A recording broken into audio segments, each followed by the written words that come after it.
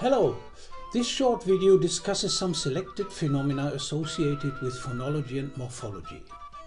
The practical is part of the unit Language and Linguistics.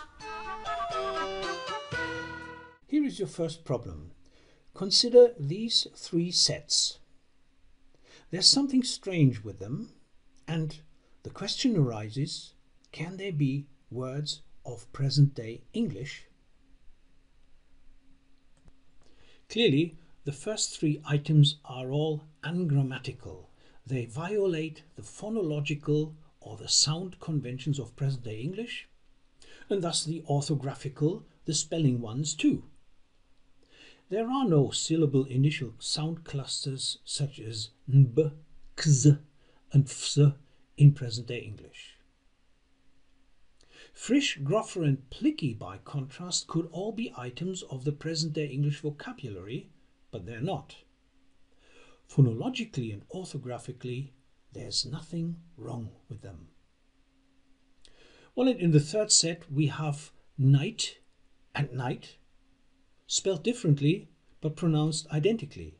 They are homophones, that is, words with identical pronunciation but different orthography. Lead and the second item, lead, by contrast, are homographs.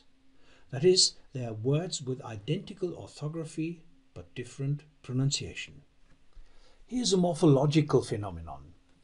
Look at these two sets of present-day English words and make up your minds what is going on here. Well, the pairs show and showed and go and goed show that the past tense rule verb plus ed has been overgeneralized, leading to the ungrammatical form goed. Actually, children come up with such forms at a stage when they consider the basic inflectional rules exceptionless.